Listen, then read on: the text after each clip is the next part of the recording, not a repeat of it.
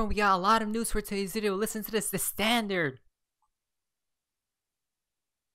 Swift head of innovation said this would help solve a huge technology and industry challenge facing CBDCs, and it could enable us to help central banks make their own CBDC network cross-border payment ready, right?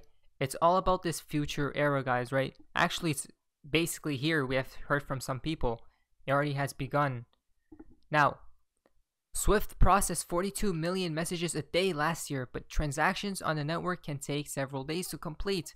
It is striving to maintain its relevance in the international economic order, especially in regard to CBDCs. Many developers foresee CBDCs interacting outside the traditional network, potentially with the aid of Ripple's XRP. Guys, it is all here. Do people still not see the proof in the pudding?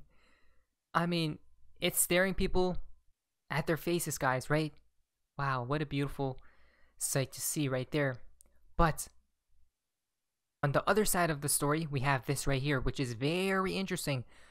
Lagarde says crypto is worth nothing and should be regulated. Where else have we seen this statement? Brad Garlinghouse says 99% of cryptocurrencies will probably go to zero. What? 9/11 again. Look at that, guys. Emergency, right?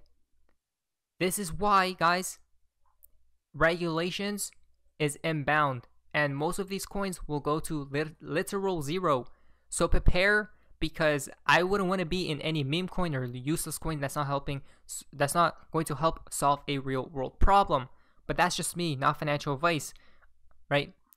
Utility coins will reign supreme. As we see the picture right here, Bitcoin has to go as well, guys, unless it gets saved.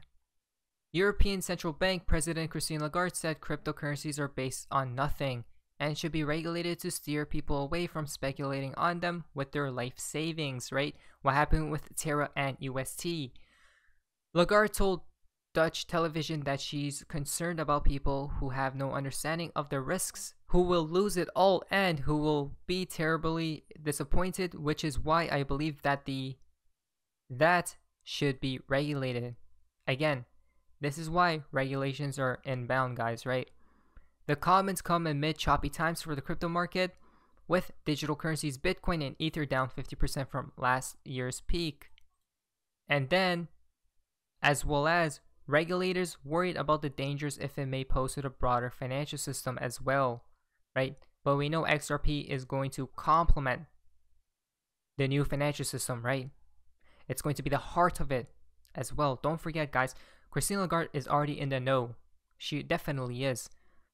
My very humble assessment is that it is worth nothing. It is based on nothing. There is no underlying asset to act as an anchor of safety, she said. Again, it's all right there. The day when we have the central bank digital currency out, the digital euro, right? I think it's vastly different than many of those things. Interesting, from the other cryptos and whatnot. And now we see creating a new Wild West, basically, right? So these people are basically warning everyone that, hey, these cryptocurrencies will definitely go to zero. I agree with you. I think there are too many. There are around 3,000 different digital assets that trade on a daily basis now. I think anytime there's a new market, there are a lot of people who run into that market to show that they could solve a problem and deliver customer needs. I have said publicly before that 99% of crypto probably goes to zero, and that was from Brad Garlinghouse himself, right? And remember, these two people know each other, right? They were in the same room as each other. So this is how we know something is happening, right, guys? Do people still not see what's taking place? Following on from this, Garlinghouse explained that the remaining 1% of projects which are focused on solving real-world problems or real problems for customers at scale will thrive, like XRP. How it's going to change the financial landscape, right? Come on, guys. We see right now, look at that hype cycle. So I'll just be prepared and all of these things. Now listen to this. David Schwartz talks about how Swift sucks. Swift, it's not like Swift is making a whole bunch of money, right? Swift is basically almost like a money neutral thing. We didn't. It was not like we wanted to take over this lucrative business. We just needed it to. We needed things to work better in order for us to like get people to use a cryptocurrency for payment. And so we built this system, RippleNet. And we, we looked at all the problems that we brought the failure rate down, we brought the settlement time down.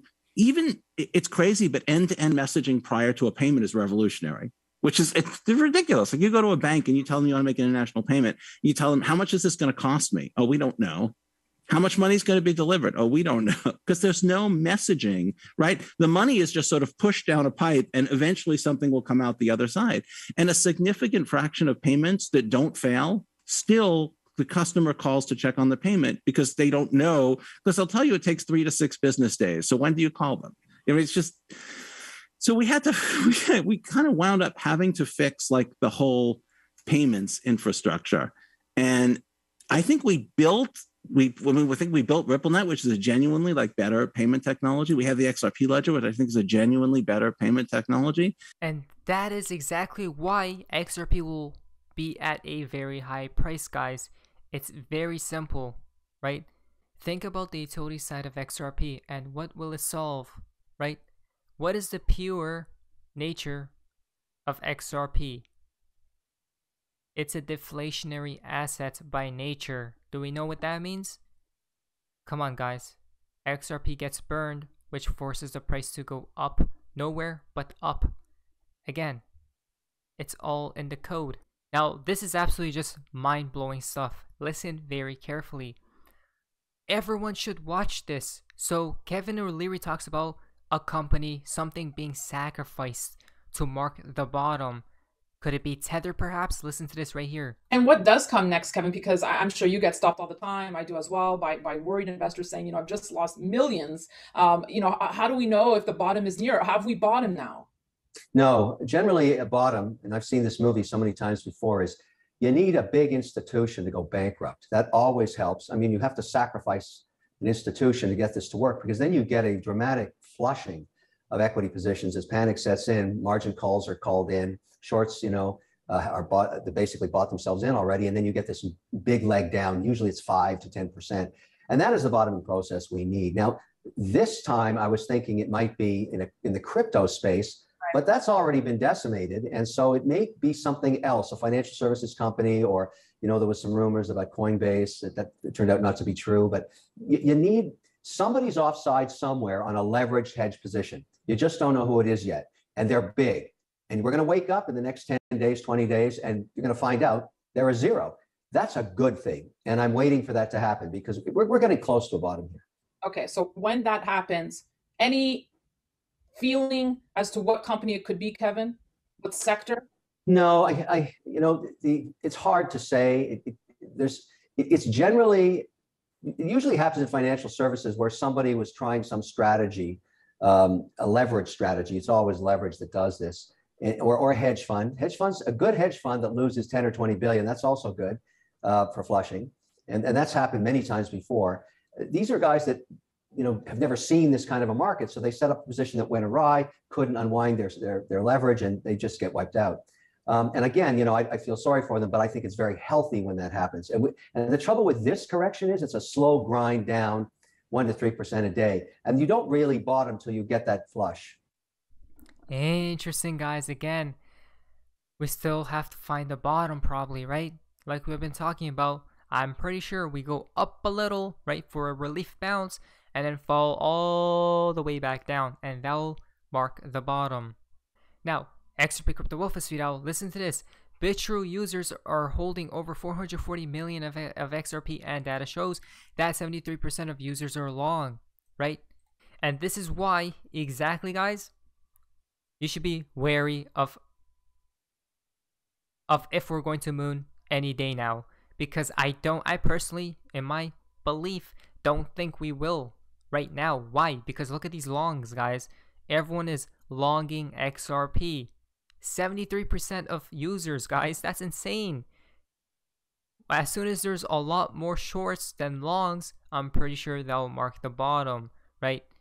Because now everyone's so fearful, extreme panic, and all of those emotions will arise into people. which will then obviously mark the bottom. So I'm still waiting to see if we're going to have another dump. If we will, then that'll be like the final last train event to buy as much as you can. Obviously not financial advice, but that's how I think it's going to be playing out here very shortly. Up, then down, right? But anyways, that's hopefully you guys enjoyed this video. If you guys please leave a like, so after pretty much, it's an amazing day, guys. See ya.